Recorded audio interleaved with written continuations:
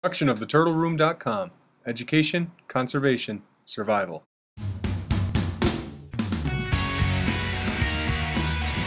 Let me see some teeth, man. Let me see some teeth. Your teeth. No. There it is.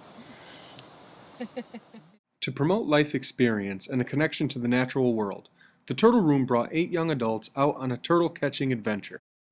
Participants were shown how to spot, identify, and sex common native species, and how to properly document their findings.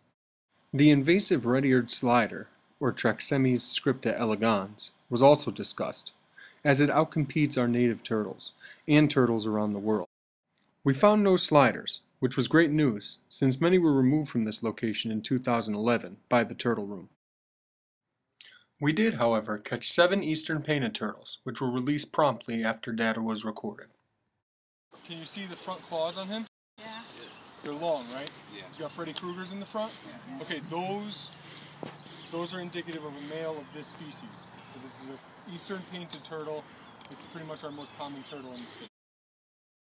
The importance of measuring and weighing animals was discussed, and group members were given the opportunity to complete those tasks as a team.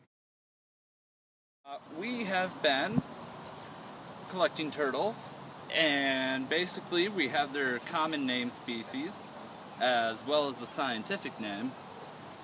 The common name that we caught was the eastern painted turtle, which is Traxemes picta. We weighed them in grams and measured them in millimeters. I liked that I actually hold a turtle, and it was really interesting because I never held a turtle before, and it was my first time. And I got to take a picture with it, and it was really colorful and really interesting, and it was like really cool.